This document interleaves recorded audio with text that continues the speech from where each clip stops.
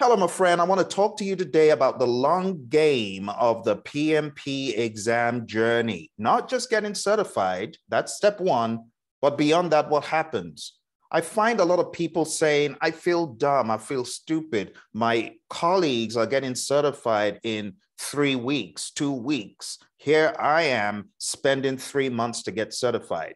Now, I want you to put some brakes on that negative thinking. First of all, it took me 6 months to get to a place where I said, enough is enough, you're going to take this exam. Notice, I didn't say 6 months to get ready. I said 6 months to the point I got fed up of studying and studying. That might sound like you. Perhaps you are thinking of taking the exam in 3 months or 2 months. I want you to know that's okay. So don't be a speed demon and go crash into a wall, all for the sake of saying, I got certified in 3 weeks, 2 weeks, 1 week. That does nothing for your career. Whether you got certified in 2 years or 2 months or 2 weeks is pointless as far as the long game of mastery. I'm not in for the short game of get PMP quick. I'm in for the long game of really mastering the content, really absorbing the content. Now, let me be honest with you. I've been training this exam for 17 years, and I've found on average, people spend anywhere from 100 all the way up to 500 hours in some instances to get ready for this exam. So if you've been thinking, I'm a dullard, I'm stupid, why am I taking so long? Why can't I understand this? I was teaching out in the UK and I had a student who would take a quiz and he'll hit his head and say, you're stupid, you're stupid. That is stinking thinking, my friend. Don't do what that guy did. Don't hit your head and say you're stupid. I want to share with you the 5 C's to playing the long game in your PMP prep. This is for those individuals who are going to take a significant amount of time compared to others. And I want to remind you of why we take different lengths of time to get certified. So let's jump into a few fast facts about the PMP exam and learning in general. This is why you should play the long game. Number one, people are different. People are different in a variety of ways. And I'm not talking about appearance. I'm talking about age. I'm talking about their leanings, their interests. Some people are genuinely interested in project management. They got a propensity to absorb all of this terminology. I'm like, where do you keep it? They've got that leaning. They've got that propensity. They've got a way with these PM words, leadership words, management words. You talk about work performance data, information, and reports. Some people get it in a minute. Other people, it takes them almost 2-3 months to really master just that concept. So I want you to understand we're different. There's neurodiversity, differences in how we process information, differences in how we think, differences in how we come up with solutions in specific areas. Put me in the area of project management, I may feel like I'm slow. Put me in the world of healthcare and I'm a speed demon, I'm a whiz kid. So give yourself some allowance for diversity. We are all different. Number two, people learn differently. You could have someone sitting down in a class with an instructor. It happens all the time. People just plunk in front of me speaking, and they're like, I got so much. And within a few days after the course, off they go to the exam hall, and that's it, done and dusted. On the flip side, you have other people who spend time going through the course, but it's not enough. They need to get onto a learning system. They need to comb through a lot of information, regurgitate the information, and that's okay. So if that sounds like you, I don't want you feeling like you're weird, you're strange. Why am I taking so long? I haven't been in school for the past 30 years, Phil. That's why. No, we're different. I've trained 2 individuals in the past year who are 70 years old, 70, that got certified. So it is doable, my friend, no matter how old you are. I want you to change that thinking to understand you are different and the way you approach this exam is going to be different. Number 3, past experiences weigh in. Oh my goodness. People should give me a break when they say, I got certified in 5 days. Yay, me. Give me a break. You needed 3 years of professional project management experience. Yes or no? Yes. Some people's project management experience is so tailored to this thing that it's unbelievable how tailored their job is to this thing. So when someone comes at me and says, I got certified and I didn't do much work, oh, be quiet. Your experiences, your trajectory in project management is very different from everyone else. So it's not accurate for you to say, Phil's brighter than me. He spent 2 days getting ready for this exam, and I spent 2 years. I must be dull. No. I had a student who came on our learning management system on a Thursday evening. His name is Parmeet Singh. I've talked about him on this channel quite a lot. Parmeet studied Thursday, Friday, Saturday, Sunday. Goes into the exam on Monday, done and dusted. Now, someone would say, surely he went for a PMP 35-hour course. He didn't. He studied an MBA for his master's degree. Oh, now you can see. He obviously had an edge in the project management that he did to qualify for the exam. So when he came on our system on Thursday, he already had some background and some context. And he had a lean in towards this vocabulary. So I really want to encourage you, my friend, don't give up on yourself because you're seeing other people get certified, get an 80, and say, oh, I got certified in so short a time. Past experiences weigh in. Number 4, it's not about quick, it's about does it stick? It's not about how quick you went through the process. There are many, many, many individuals, great individuals, who have been through the exam and gotten certified in record time. But the question is, does it stick? Does the information that is relevant to their career actually stick? All the project management terminology and the ideas, does it stick? I got certified in 05. There's a ton of folks who got certified in 05. But I can guarantee you a lot of them, the content didn't stick. For me, it did stick. And I can tell you what I did with the content that stuck. It drove me to write over 12 books in project management, books about process, books about PMP mindset, books about being a great leader. Very recently with my buddy Roy, I wrote this book, PMP Exam Immersion. This is bigger than the 7th edition. Think about it. Did the information stick? You bet. This is another book my buddy Roy and I wrote. It's called Agile Principle Raw and Uncut. Did the information stick from my ACP? I made it stick. And I'm going to show you how you make the information stick. I'm going to show you how you can take your PMP prep to the next level so that beyond the certification, you are flying at optimum speed. Here's the final one. After all about it sticking, the next point is not about passing the test. It's about living your best. So my friend, I want to encourage you, stop the stinking thinking of I'm dull, I'm slow, everyone else is quicker. There's some people who are just so obsessed with getting done quick, and it shouldn't be that way. Some people, instead of getting the information into them, they're doing all of this get certified quick schemes by trying to cover a lot of questions, hoping that the exam is full of repeat questions that other people have either shared on social media or that they've seen somewhere. That's not how to do it, my friends. Let the information sink in. Understand the mindset of agility. Understand the manifesto. Scrub through the manifesto.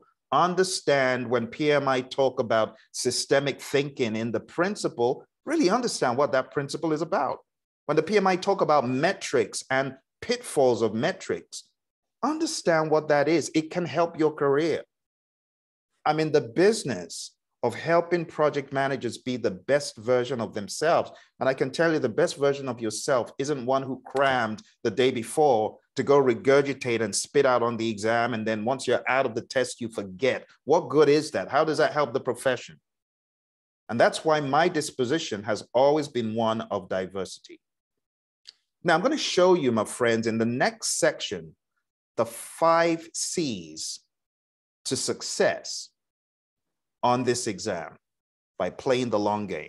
I want you to have a mindset of doing what you need to do within your capacity,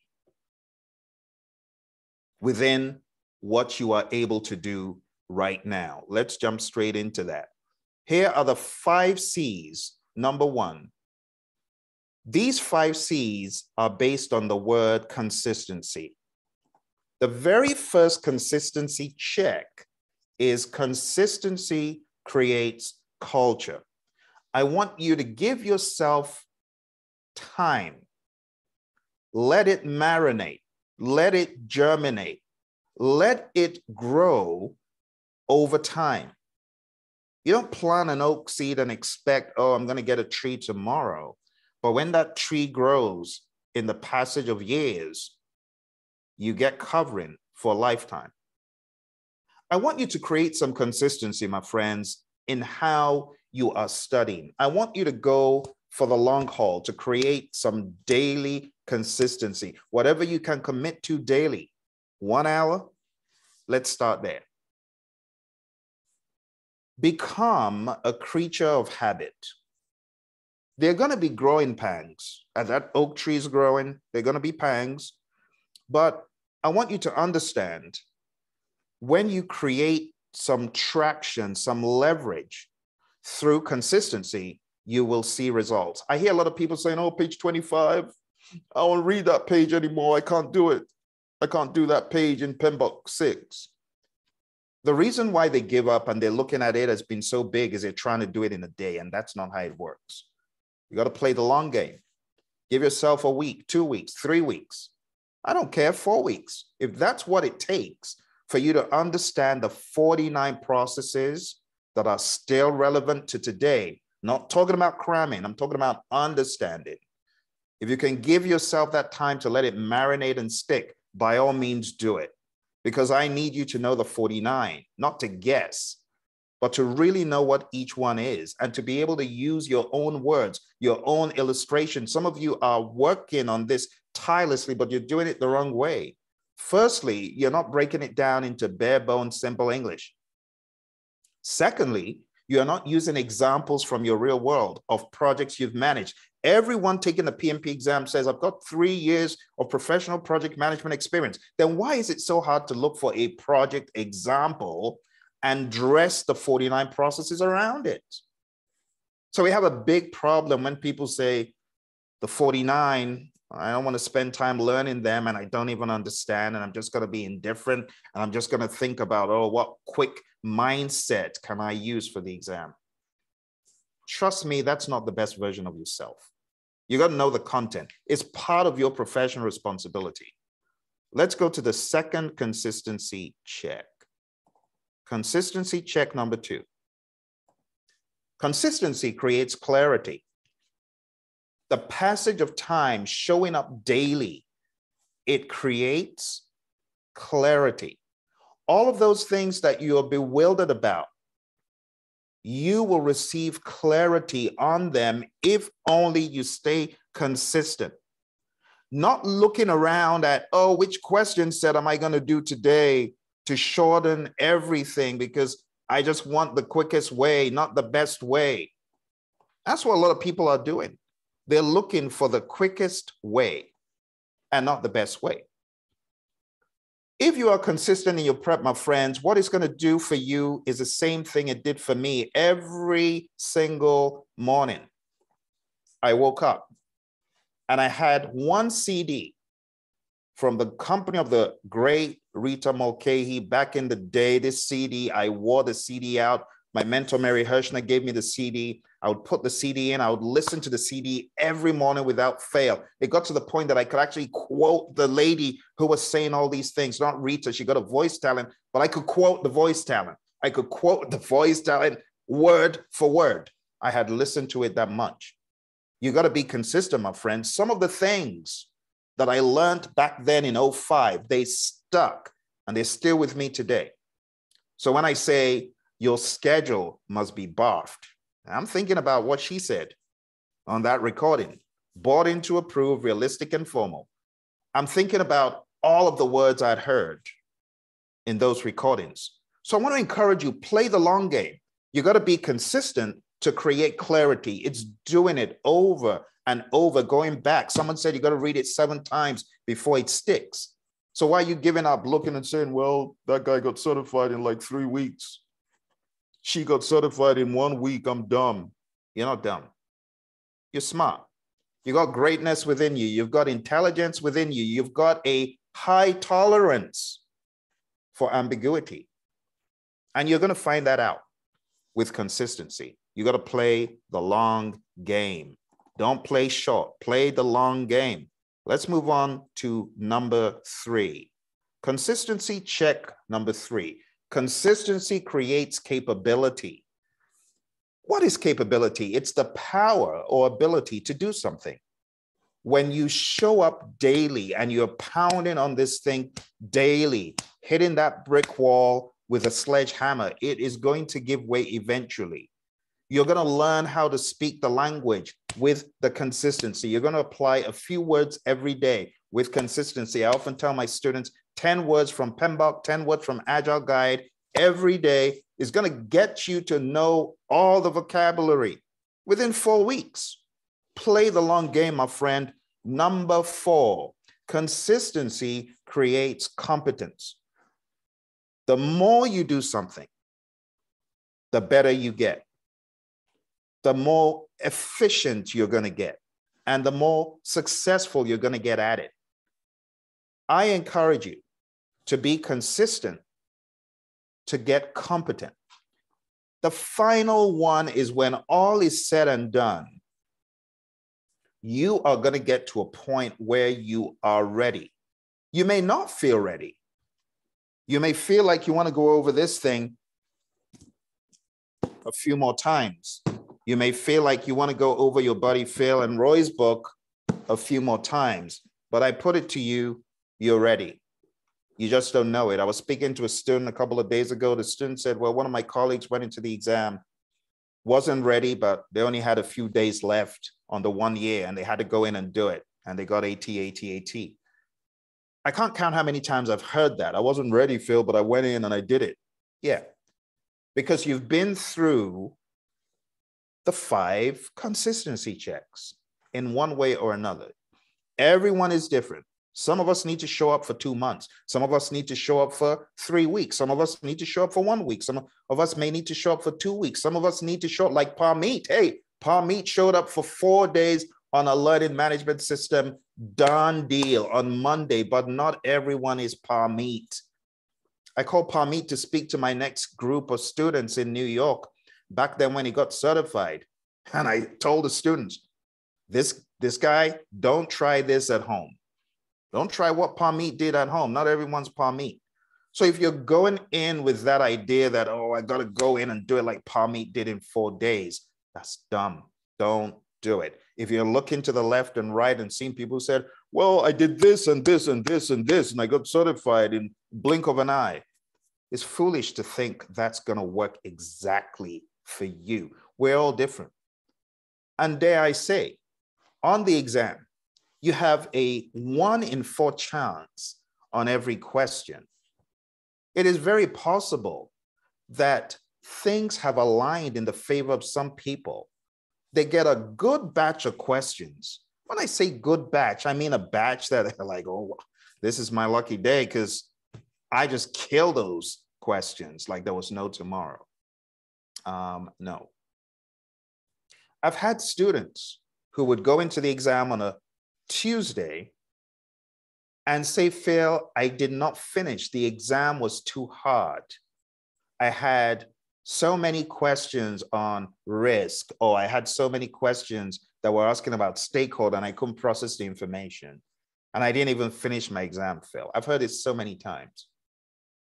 But I've also heard from similar students, failed it on a Tuesday, went in on a Saturday after getting some rest, some sleep, and they were able to pull it off and kill it just within a few days. And I've seen this happen a number of times. The question, why does this happen? Well, first of all, the questions you get does play in to your success. So those folks who are running around saying, oh, I got certified in record time, look at me, look at me. I guarantee you, you would not hear a peep out of those individuals if they didn't get certified. And that's not to say that those who didn't get certified are not smart. They just need more time, more embellishment. They just need certain things to be aligned. And that's why I encourage you, my friends, if you're thinking of quitting right now, don't quit. This is the final check, the final consistency check. Consistency creates credibility and it creates certification because your credibility comes through when you finally take the exam. And I am looking for you, my friend, to take this exam and blow this up because you can. Now, I understand to be consistent, you need assistance. And I'm offering you assistance the month of February through a program that I have put together and trained over the past 2+ years since PMI changed the exam. I call this PMP exam immersion. If you want to be part of PMP exam immersion for 3 weeks, we're playing the long game in February, 3 weeks. I need you to go on down to our website, hpmexam.com. We've got brilliant offers for 3 weeks of training going on right now. You want to go on there and get the first seats that you can. It's PMP exam immersion. It's via Zoom. Those who come for the session get a PDF download of this book. Those who come for the session also get 60 days of assistance on our learning management system. So if you are looking for a solution that is low cost, low risk, and is able to get you into the zone of excellence, you need to go to hpmexam.com. I'm telling you, some people take their families out for lunch and dinner, and they spend more than the cost of this course. It's very low cost. So I need you to go on there, hpmexam.com. You will receive training that cuts across all you need to know for the PMP exam. It covers the people domain in week 1, the process domain in week 2, the business domain in week 3, final mock exam when you're able to. Every week, we have a clarifying quiz on people, clarifying quiz on process, and one on business. In the book, we have tons of questions at the end of every task. You see, contrary to what people think, the PMP exam is not based on the PMBOK guide. If you didn't know, now you know. It's not based on this. It is based on the PMP exam content outline, and we based this book on the 35 tasks in the PMP exam content outline. 35 chapters in this book. If this sounds like something you need hand-holding and help every weekend, we've done it at a time where it's convenient for people across the world, wherever you are. This is at 8 a.m. Eastern time. Dial into the program. It's on Zoom. If you want to come on camera, do that. If you got questions, you got concerns, you're pulling your hair out, make it a date. Consistency creates culture. Consistency creates commitment. Consistency creates capability, and it's going to create credibility, my friend. But you need to take the step. For how long are you going to be struggling on your own? Watching boring videos that barely move you forward, watching boring courses that hardly give you traction for action. You're pulling your hair out, you're discouraged, you're thinking like you may never take this exam. Go on down to hpmexam.com, and this is a course that we're going to have multiple times throughout the year. So if this is something you want to do, my friend, again, the website, hpmexam.com. Go on down there and see the steel that we have. For those who are wondering, the PMP exam, what is it based on? It's based on this, the PMP exam content outline. And you need to master the details in the outline real good to be able to pass the exam. 42% of the exam is from people, 50% is from process, 8% is from business. And if you drill down into this document, for every domain, you have a bunch of tasks. For the people domain, you have 14. For the process domain, you have 17 tasks. For the business domain, you have 4 tasks. Every single week, we are going to be covering people, process, business, all of those tasks. We're going to be taking a look at the tasks from 2 angles. One, we will take a look at the tasks from a predictive perspective. And secondly, we will take a look at the tasks from an agile perspective. You'll be hearing from my buddy Roy, who joins us on this program through virtual video. You'll be hearing from him for every single one of those tasks, how you should process them from an agile perspective. And by the time you're done, you would have played the long game, because you're going to be with me for 3 weeks. You're going to have clarity. You're going to be able to interface with individuals who have been there, done that, because I'm going to be bringing a lot of my alumni on this program. But at the same time, you're going to be able to network with people who are also taking the exam, just like you. Some of those individuals might have had difficulties and obstacles. You could compare notes and share the way forward to help them and for them to help you. All right. Again, it's a long game for PMP exam success. Any PMI certification is about the long game. So let's get going. Go on down to hpmexam.com, my friend. Take a look at the curriculum there. Take a look at the days in February. And if you're watching this after February, take a look at the site to understand when the next program is. Thank you very much. I wish you all the best. Believe in yourself. You absolutely can do this. You absolutely can and will get certified.